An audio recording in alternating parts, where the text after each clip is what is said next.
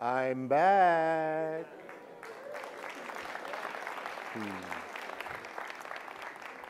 So this is the last time that we meet. Unless in the lobby or at the reception. It has been such a joy to get to know you today, to share some music with you, to share some thoughts with you, to all the speakers, to listen to you, to investigate play and possibility and pleasure and paradox. I have absolutely nothing to say about paradox. Actually, that's not true. I don't know, have you ever had this happen to you? You're just being, as we all do, and you're thinking, and like this sort of fundamental truth comes to you about your current situation, something that you're engaged in, something that's happening, and you're like, ah, yes, I understand that.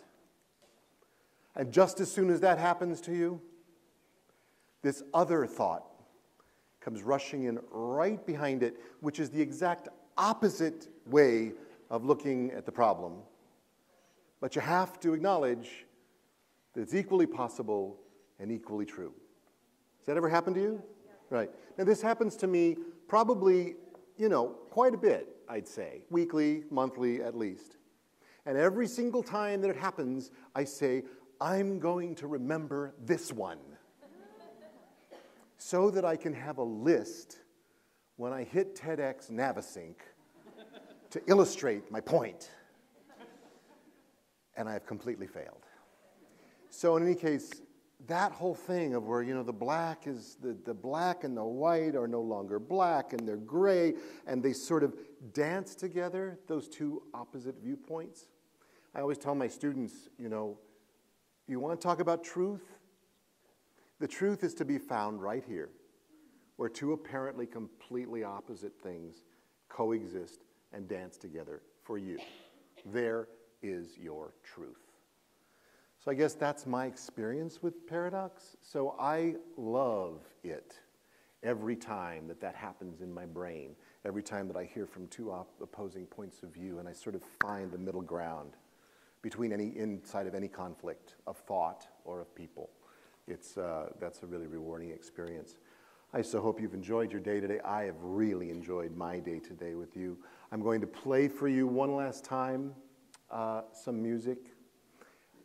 Anybody have any questions? I mean, does anybody have any desire to sort of know how this all works back here, or do you sort of get it? Or anybody interested in this? Yeah? Okay. All right. I'm, as a childhood magician, I know I'm not supposed to share my secrets, but let me just, I can't really show you that's a little too hard, but what I can show you sort of just to give you a little idea. Obviously, I've got some things here that are I have some things here which are controlling different things, right? So in my computer, I'm actually using a program that was developed a number of years ago. We're now on version 9. It's by a German company called Ableton. It's called Ableton Live. And it is sort of the godsend to musicians that perform live. I always said to myself when I was young, and I was like young in college 25 years ago, that I said, someday all this stuff I want to do will most surely be able to be handled in a laptop, and that happened. And then we use all these things. I have a very small little pedal called a soft step that just has 10 buttons on it. But they're buttons that can do different things. Like I can stand down on it and then change whether my sound is affected or not.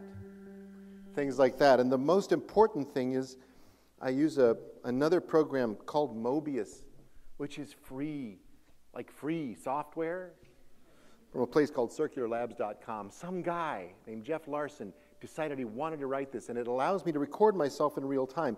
So essentially, I can press a button like this, and then press it again. Actually, I have to see it to be able to, there it is. I can actually press a button and then record something that I'm playing. And then I can even record inside that very same one.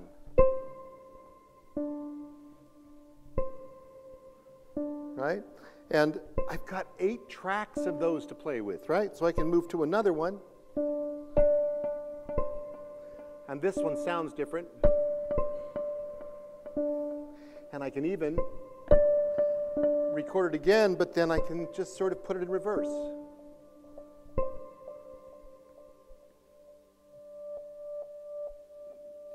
Right? Or what did you say? You wanted to hear it down an octave?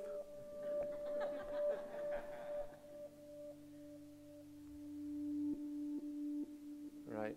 So everything from really blatant things to very subtle things can be done by this act of what we call looping. There are lots of looping artists. You've seen plenty of them on the TED circuit, believe me. And this is sort of our practice. And what it allows for is it allows us to actually compose entire pieces in real time, which is what I've endeavored to do for you a couple times today and will endeavor to do for you now. So I'll see you in the bar for a beer.